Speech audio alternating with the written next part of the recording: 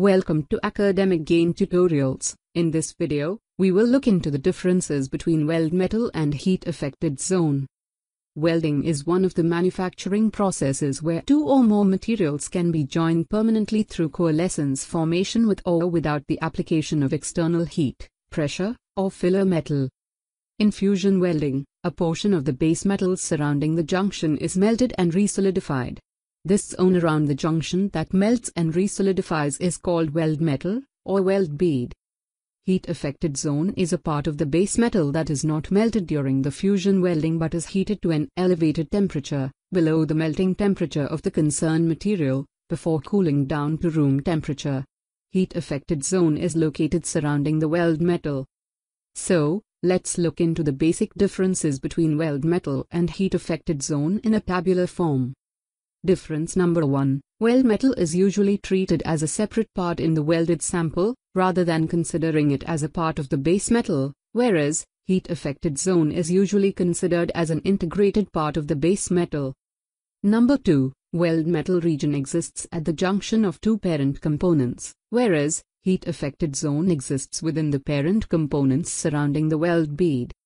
Number 3. In fusion welding, weld metal undergoes phase change due to meeting and subsequent solidification, solid to liquid and once again liquid to solid, whereas, heat-affected zone is never melted.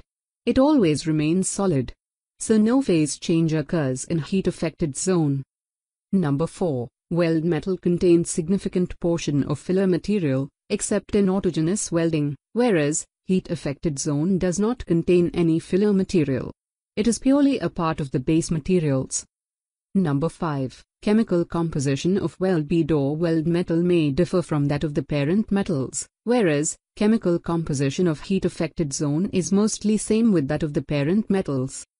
Number 6. Properties of the weld metal can be improved during welding in several ways, such as appropriately selecting filler composition, shielding gas, etc., whereas, properties of the heat-affected zone cannot be improved favorably during welding. Its width can only be controlled to some extent.